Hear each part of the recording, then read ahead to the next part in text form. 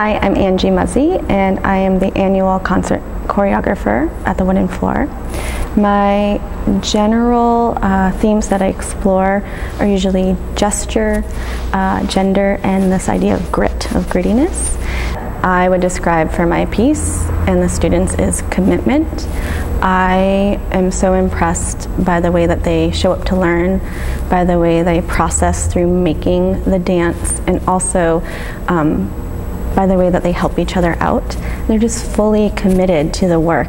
There's no resistance and there's a willingness to try.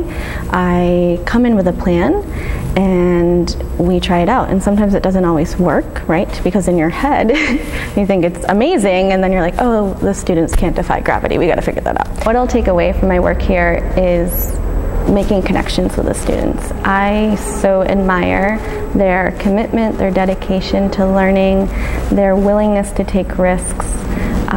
It inspires me to do the same, and they're also fearless. It's such a safe environment. It's an environment where they can try new ideas, they can test the waters. Oftentimes I think of dance as a little bit, when I choreograph, trial and error, not even error, but maybe refinement. And they just come in connecting to each other, helping each other out. People should come see this show because these young people have put their heart and souls into this work.